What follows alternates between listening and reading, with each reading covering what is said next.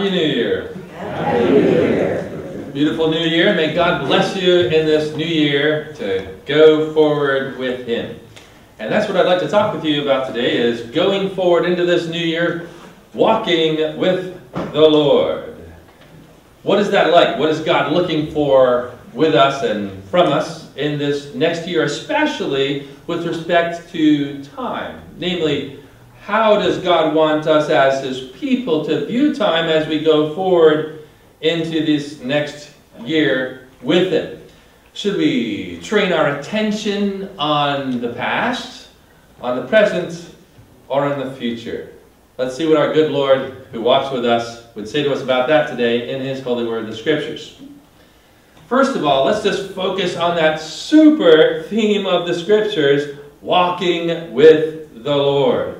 That is a super theme in the Bible. If we open up to Genesis chapter 5, check this verse out. This is Enoch in the 7th generation from Adam. We read, Enoch walked with God after the birth of Methuselah 300 years and had other sons and daughters. Thus all the days of Enoch were 365 years. Enoch walked with God, and he was not, for God took him. Do you know what that means? He never died. Who is the other person that never died? Elijah. Right, Elijah. So you have Enoch and Elijah. Enoch was one of the two people ever to have lived, never to have died. And what great thing did he do that God was so amazed and impressed with that He took him right up to heaven?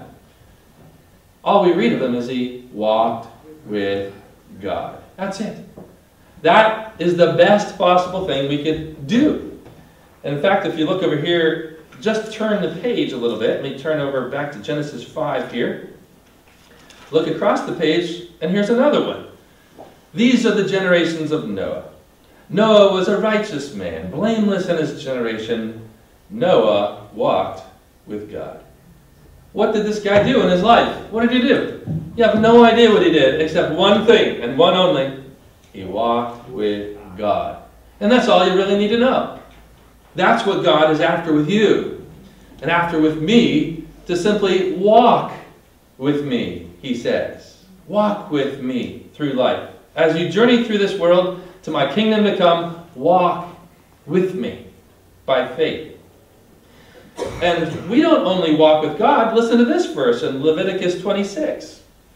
Verse 12, God says, And I will walk among you, and will be your God, and you shall be my people. So we walk with Him, but He also walks with us. And if you look over at Micah chapter 6, verse 8, we read that's really what God is after with us. He has showed you, O man, what is good, and what does the Lord require of you, but to do justice, to love kindness, and to walk humbly with your God. That's all God is really after with us, is that we would walk by faith with Him through this world. And if you think about it, think about this. The reason Jesus came, well, let's read it. John chapter 8, verse 12. Jesus spoke to them saying, I am the light of the world. He who follows me will not walk in darkness, but will have the light of life. So the very reason Jesus Christ came was that we would be able to walk with God in harmony through the reconciliation He won through His cross and resurrection, that we might become friends of God through the forgiveness of our sins. We can just walk the rest of our life with God every day by faith. Isn't that a beautiful thing? That's the purpose for which He came. Many people, I know this is a simple sounding message, but you know what? Most of the world does not do this. If you look at the Bible in the Old Testament days, Jeremiah 6, God's calling His people. Thus says the Lord, stand by the roads, look, ask for the ancient paths where the good way is, and walk in it, and find rest for your souls. But they said, we will not walk in it. They refused, they rejected. We're not walking there. We ain't going there.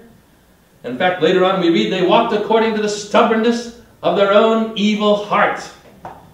That's the case with so many people in the world today. Amen? Amen. They're walking in darkness. They don't know over what they stumble.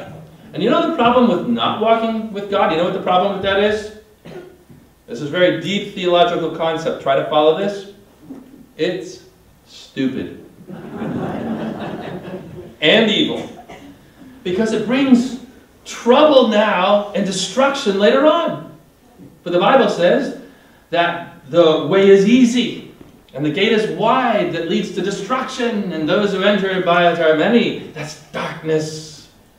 But to walk with God, it says the gate is narrow, the way is hard, but it is the way of life. And that's what Christ has come to bring us. Life now, and also life forever in the kingdom to which we are headed, where He's walking with us too. So, do you walk with God? Do you walk with Him by faith? Are you walking with the Lord? Jesus, how do we do that? Well, Jesus says, I am the way. In other words, I'm the road. If you want to walk with God, it's me. You walk with me. I am the road, the way, the truth, and the life. No one comes to the Father except through me. He's the way. And how has Jesus brought us into a walk with God? What does it mean, really, to walk with God?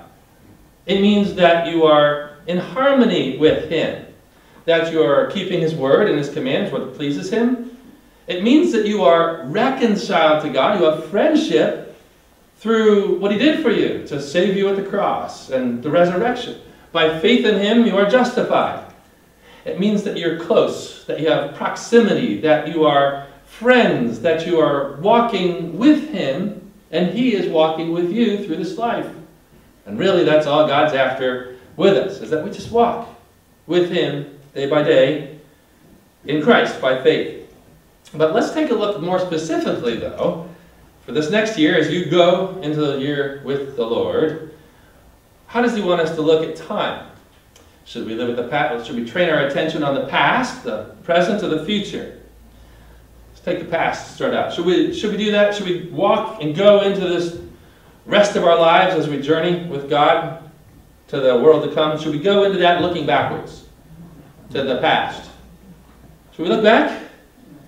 No way. God says, don't do that. That's not the way to walk with me. People do it, though. We all do it. I know this sounds like a simple message, but we all can fall into this. What are some ways we look back to the past and live in the past? Well, number one way is you can look back wistfully. You ever do this? Oh, the good old days. Oh, when things were better than they are now. Gone is my glory. Oh, my best days are behind me. Before me is only darkness. I'm getting old.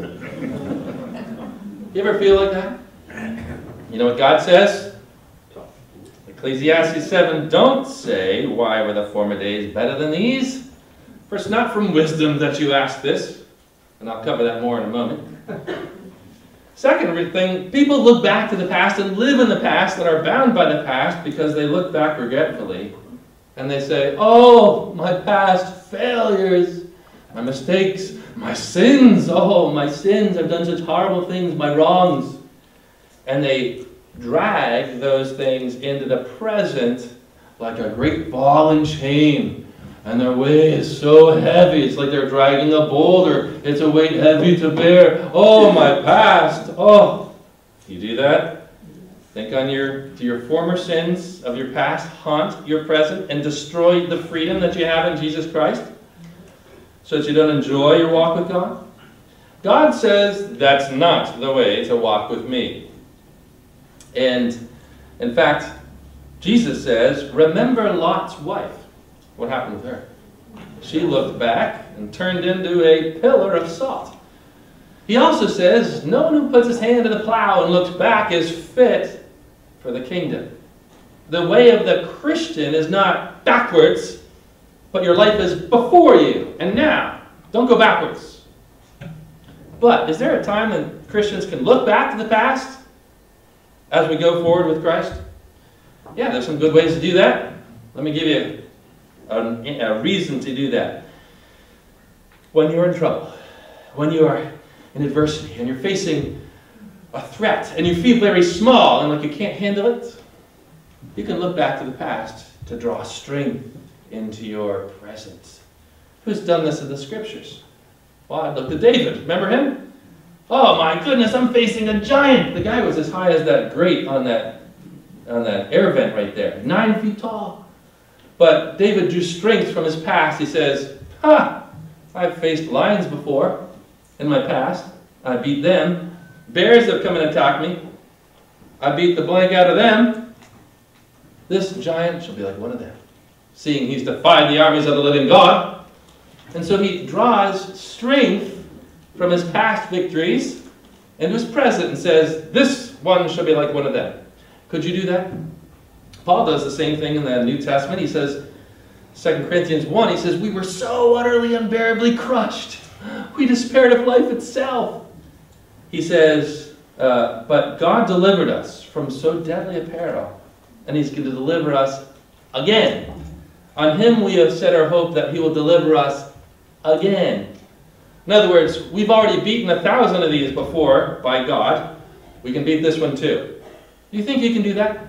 Do you need to draw some strength? Do you feel small and threatened right now, or facing some giant in your life? Well, say, hey, I've taken care of bears before. I've taken care of lions. I've beaten other troubles by the Lord. This one shall be like one of them. It's a great way to do it. Draw strength from your past into your present. One of my favorite movies, as you all know, Mutiny on the Bounty, Captain Bligh. Fletcher Christian sets Captain Bligh and his men adrift on the open boat voyage 2,500 nautical miles from the nearest port of call, with scant rations of food and little navigational equipment. And after nearly 40 days in the open boat, one of the crewmen says to the captain, oh, it's too far, sir. We'll never make it. We'll never make it. We're done for. And the captain, with courage, plucks up the heart of his crew and he says, don't let your mind dwell on that, lad. Think of how far you've come. You think you could say that? Oh, I don't know if I can make it any further, Lord. He says to you, don't let your mind dwell on that. Think of how far you've come with me. Draw strength from your past into your present and go forward confidently. That's what God wants for us. Looking back, you can also look back for joy and thanksgivings. Oh God, you did great things. I thank you for that. But any other reason, any other looking back, God says, don't go there. Don't do it. Because the Christian life, let me give you some reasons. Number one, your life is not in the past.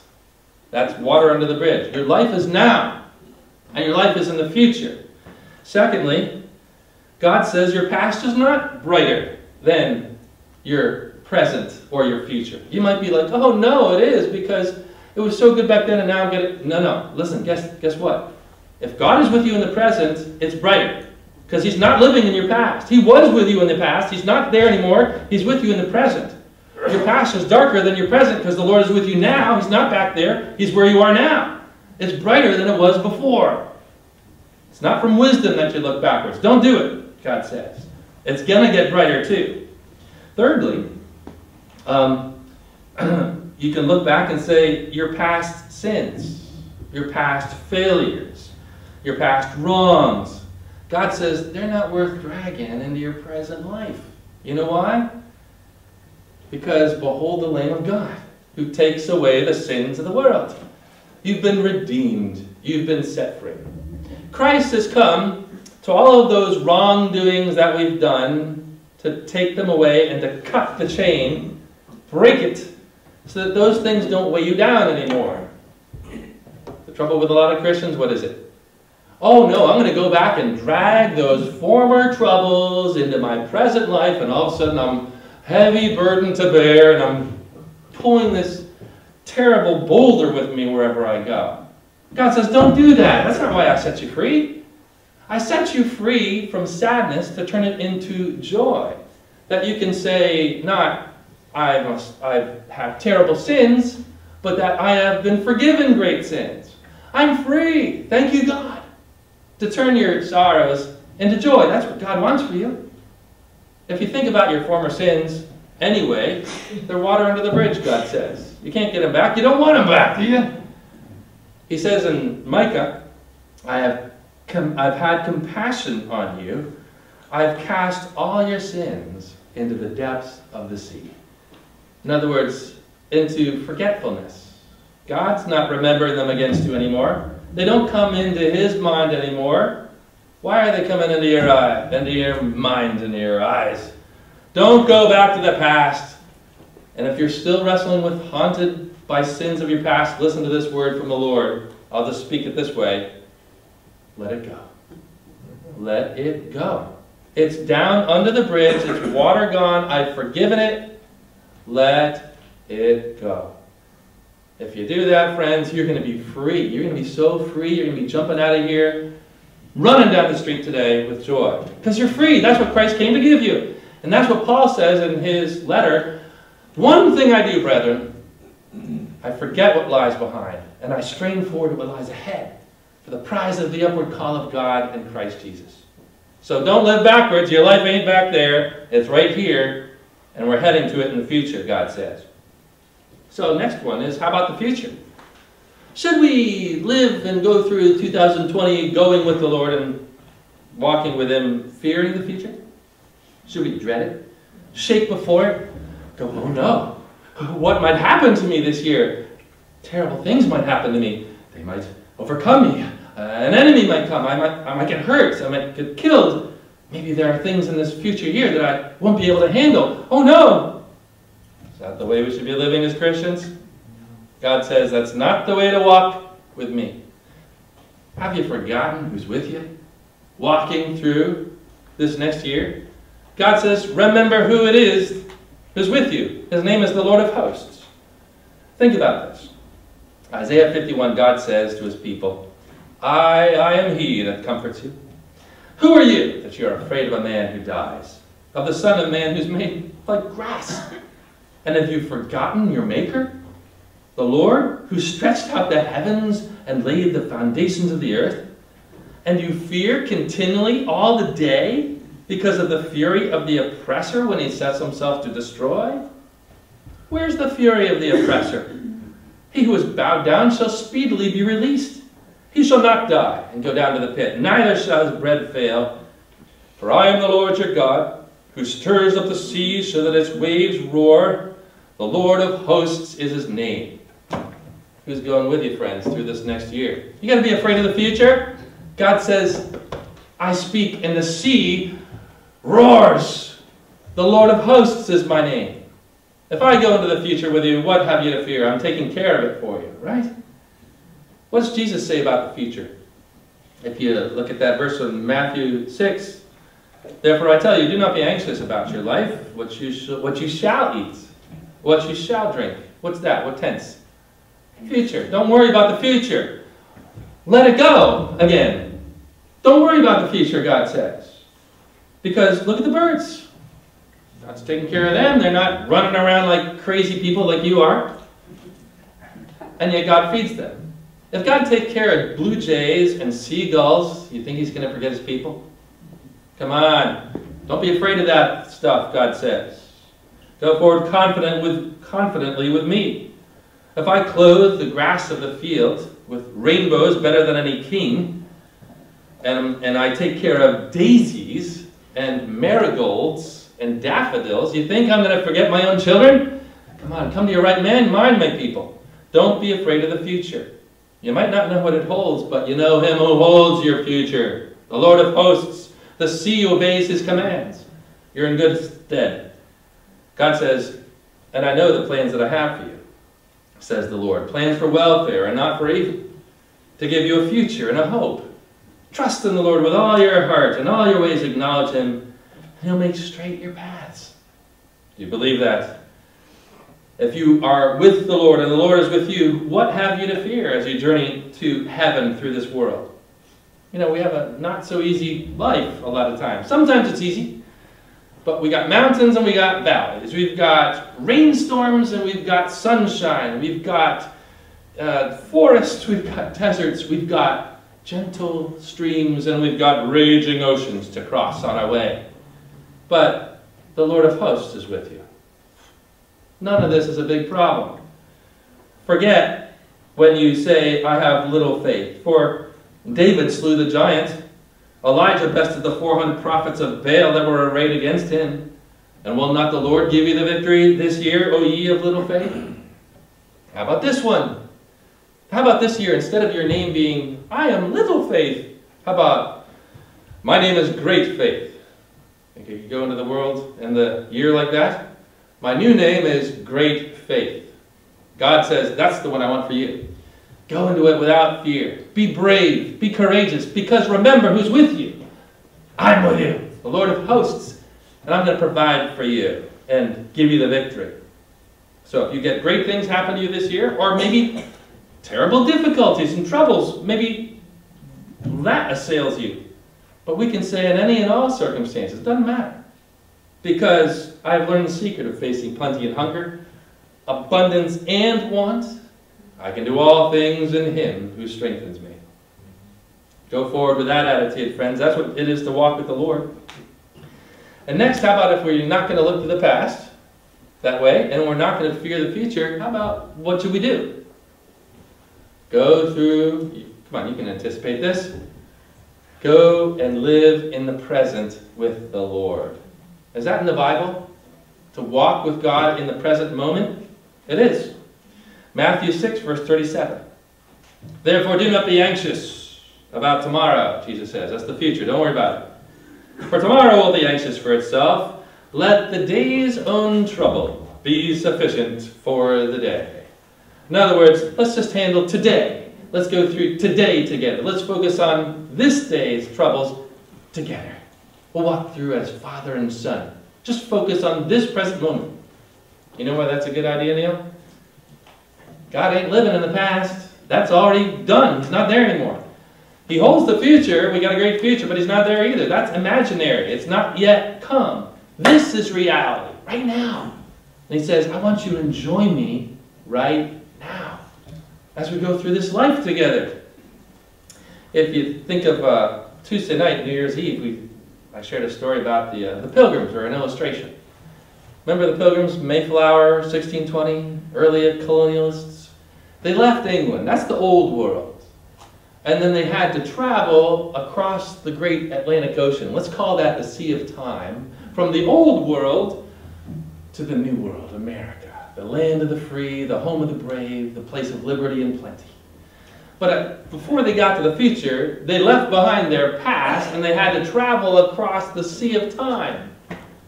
If you're a pilgrim and you're going to do that, should you be looking back to England, Jenny? And say, no, I want to go back to the old world. Oh. No, don't worry about that. Let it go. Should you be looking forward to the future? Absolutely. Great future. But where are you going to set your mind? On that present day, where you are with the Lord crossing that great sea. It's an adventure God wants to enjoy with you. This life, with its ups and downs, is a great time for father and children to be together, to enjoy each other. That's where He wants you to enjoy. I've sailed in tall ships, as you know, for years. You got to keep your mind on the present moment. If you're at night, picture, this is a real story. I was at sea and it's very dark and the wind is blowing and we have to take the fore topsail, about 60 feet up in the rig. It's flapping around violently. And I have to climb up there with another guy up the rig and stand on 2x2s, which are the cross trees up there, and this sail's flapping around violently and we have to take it in. Should I be thinking about yesterday at that moment? If I do, I'm coming down. Should I be thinking about future problems that I got at that moment? No. You got to live in the present moment if you're going to live. And you do it, and that's the beauty of it. You live in the moment. And you enjoy the moment of the beauty of a sunset or a sunrise with the sea sparkling like diamonds. God wants you this year in 2020 to enjoy each present day with Him. Your future, you got a great future, but enjoy today, is what He says. Go with me through each day, and you can do that right now, today, this day, January 5th. So, forget the past, let it go. You got a great future, but don't fear it. Live in the present moment, but as I said a moment ago, be very excited about your future. Because when the pilgrims are crossing, they got the Lord of hosts with them, if you want to say it that way. And you've got the Lord with you. We are His workmanship. says Ephesians, says Paul. We're created in Christ Jesus for good works which God prepared beforehand, that we should walk in them.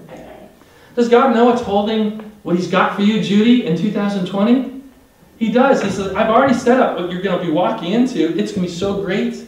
I've already prepared it ahead of time. Works to walk in. Just walk with me and I'll lead you into it. That's what this next New Year is about. And Paul says, Christ always leads us in triumph, and through us spreads the fragrance of the knowledge of Him everywhere. And Proverbs 4 says, the path of the righteous is like the light of dawn, which shines brighter and brighter until full day. You are like the sun coming up over the sea until it gets into full strength, and that's coming. That's where God's leading you, to the place, America, the land of the free, the home of the brave, the land of plenty and liberty and joy and freedom in the new world. Just like the pilgrims. Far greater than your wildest imaginings. For God says and promises in the Bible, when we drop anchor in that Provincetown harbor, they shall hunger no more. They shall not thirst anymore. The sun shall not strike them, nor any scorching heat. For the Lamb, that's Jesus, in the midst of the throne, He'll be their shepherd. And He will guide them to springs of living water. You're looking forward to that? The earth shall be filled with the knowledge of the Lord as the waters cover the sea. And henceforth there is laid up for us a crown of righteousness, which the Lord, the righteous judge, will award to us on that day. And not only to us, but to all who have loved His appearing. We wait, says Peter, according to His promise, for a new heavens, a new earth in which righteousness dwells. So, as to time and going through the day with the Lord, the years, your future is getting, the path is forever brighter. It's upward. It's forward to glory as we walk with Him. Your life is not behind you, but now and before you. So don't look back and don't fear your future, for it's secured in the promise of God in Christ.